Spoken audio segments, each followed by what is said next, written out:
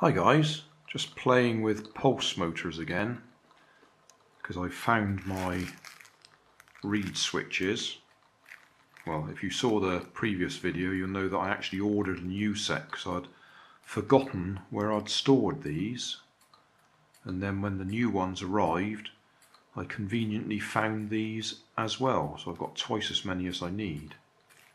Anyway, what we have here, and it's just stopped because the needle's sliding inside the container. Let's push that back up again. This is one of those deodorant things or fragrance things. It's the lid from it. Normally it has some sort of thing underneath it that gives off some sort of smell to hide the smells in your house.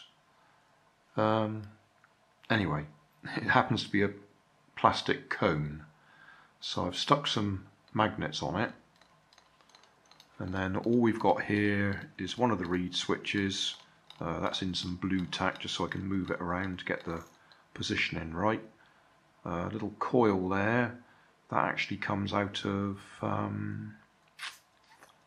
one of those torches that you squeeze to generate the light. So it's a little coil ready made.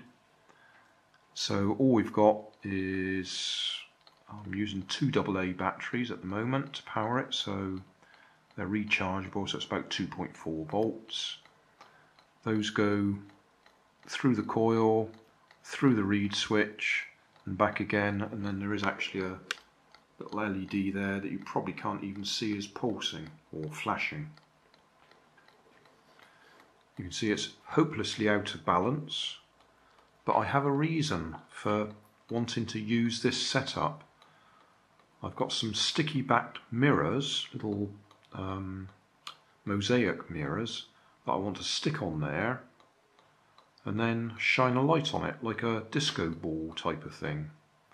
Now ideally I'd run it off a solar panel so that we get the sunshine in, getting reflected off a load of mosaic mirrors. But obviously late at night that's not going to happen. But what I will do is try and stick some mirrors on it and maybe shine a light on it and see if we get the right effect. I'll just unplug it, see if we can lift it off its bearing. It is just a needle pushed through the top of that thing, and then underneath, although the magnet's currently gripping it, there we are, just got a wood screw there. So the point of the needle, which is up in there, just rests in the top of that. So that's the bottom bearing, and then the top bearing is just a hole in this popsicle stick. So what I'm going to do now is see if I can stick some mirrors around the outside there. I quite liked this bit of plastic cone because it's got these plastic shapes in it so that I can get all the magnets spaced neatly. I just see that one's moved out. But they're just resting up against those bits of plastic, so they're all evenly spaced. Right, this is the mirror mosaics that I bought in Watt, a bit like Poundland, similar sort of shop. They're sticky backed mirrors. I did rather fancy using these because that's what these are, glitter balls or disco balls, but I don't dare use them because they're my wife's. So we'll try and make our own.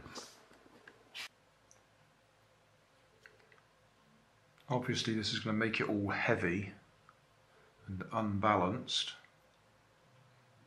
Sticking to my fingers better than sticking to the plastic.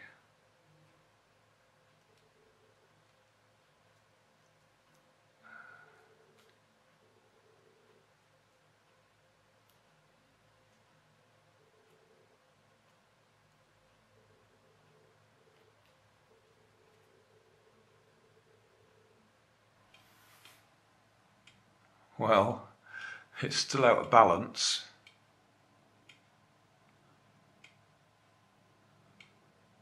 But we are getting the glitter ball effect. Not quite as effective as I'd hoped, to be honest. What happens if I turn that light off?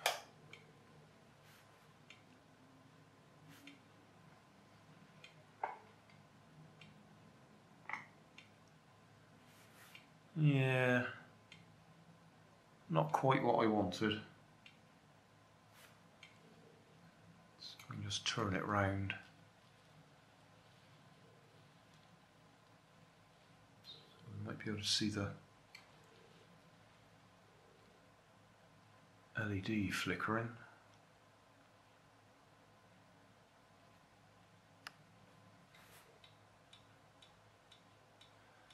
Yeah, a bit disappointing that, to be honest.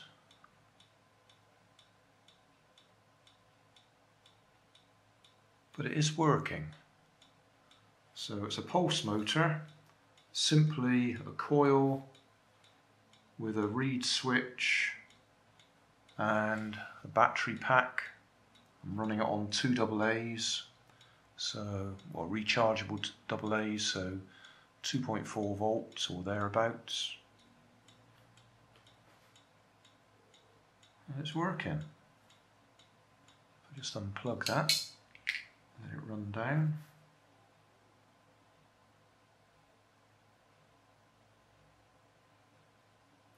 It is hopelessly out of balance.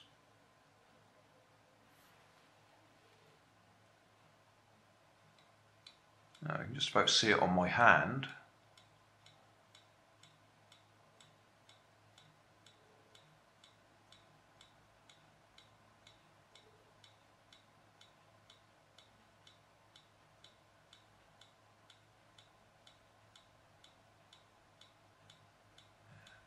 That'll do. So another pulse motor, and in theory, glitter ball.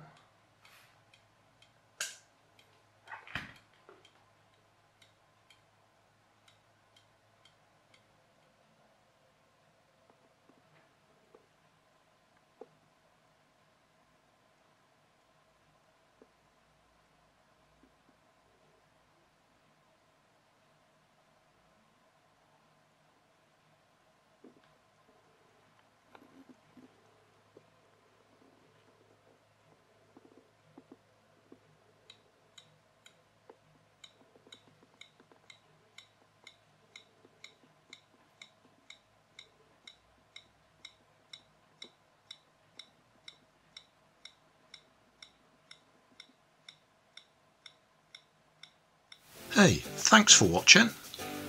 There's plenty of videos on my main channel with more added daily, so don't forget to subscribe and enable the notifications to keep you up to date with my new releases. My second channel, Grandad's Other Channel, is where I put the longer videos with more detail. Then there's my Facebook page, and you can follow me on Twitter. You can help keep my channel running by donating $1 on Patreon to buy me coffee. And if you fancy some Grandad merchandise, I have 2 shops, one on Redbubble and the other on Cotton Cart. Finally, you can always find more information in the video description. Thanks again for watching.